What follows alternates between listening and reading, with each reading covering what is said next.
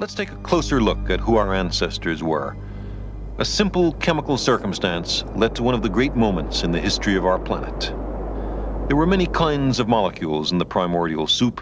Some were attracted to water on one side and repelled by it on the other. This drove them together into a tiny enclosed spherical shell, like a soap bubble, which protected the interior. Within the bubble, the ancestors of DNA found a home and the first cell arose. It took hundreds of millions of years for tiny plants to evolve, giving off oxygen. But that branch didn't lead to us. Bacteria that could breathe oxygen took over 1 billion more years to evolve. From a naked nucleus, a cell developed with a nucleus inside. Some of these amoeba-like forms led eventually to plants.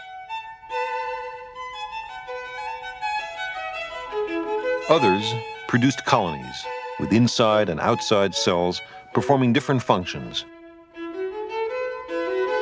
becoming a polyp attached to the ocean floor, filtering food from the water, and evolving little tentacles to direct food into a primitive mouth. This humble ancestor of ours also led to spiny-skinned, armored animals with internal organs, including our cousin, the starfish. But we don't come from starfish.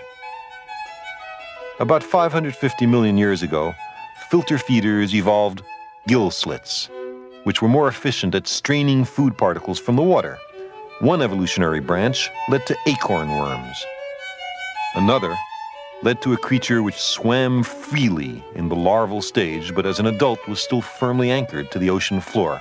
Some became living hollow tubes, but others retained the larval forms throughout the life cycle and became free-swimming adults with something like a backbone.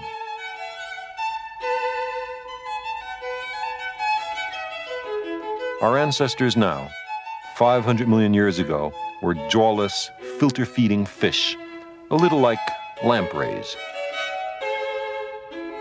Gradually, those tiny fish evolved eyes and jaws. Fish then began to eat one another. If you could swim fast, you survived. If you had jaws to eat with, you could now use your gills to breathe the oxygen in the water. This is the way modern fish arose. During the summer, some swamps and lakes dried up, so some fish evolved a primitive lung to breathe air until the rains came. Their brains were getting bigger. If the rains didn't come, it was handy to be able to pull yourself along to the next swamp. That was a very important adaptation. The first amphibians evolved, still with a fish-like tail. Amphibians, like fish, laid their eggs in water where they were easily eaten. But then a splendid new invention came along, the hard-shelled egg laid on the land where there were as yet no predators. Reptiles and turtles go back to those days. Many of the reptiles hatched on land never returned to the waters. Some became the dinosaurs. One line of dinosaurs developed feathers useful for short flights.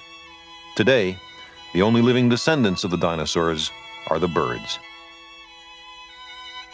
The great dinosaurs evolved along another branch. Some were the largest flesh eaters ever to walk the land. But 65 million years ago, they all mysteriously perished. Meanwhile, the forerunners of the dinosaurs were also evolving in a different direction. Small, scurrying creatures, with the young growing inside the mother's body. After the extinction of the dinosaurs, many different forms developed.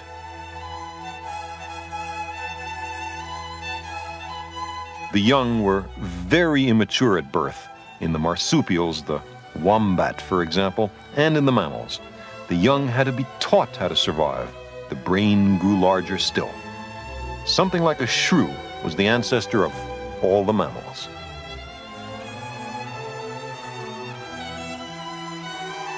One line took to the trees, developing dexterity, stereovision, larger brains, and a curiosity about their environment.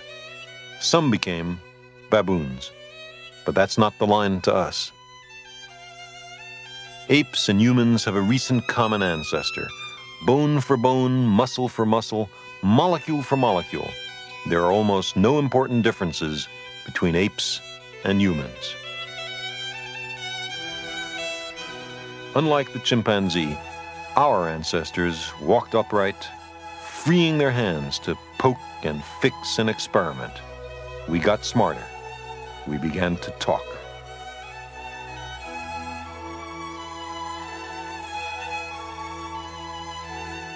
Many collateral branches of the human family became extinct in the last few million years.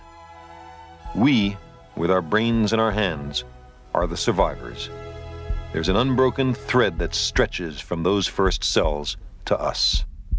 Let's look at it again, compressing 4 billion years of evolution into 40 seconds.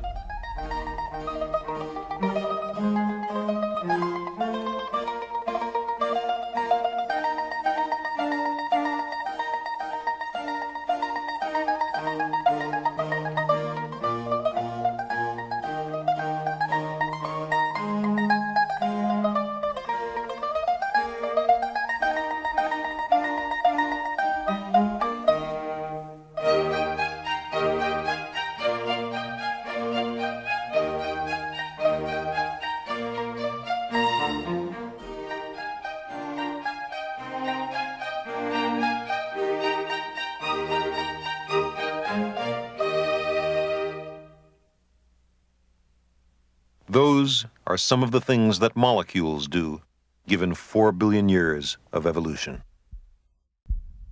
Every plant and animal alive today has a history as ancient and illustrious as ours.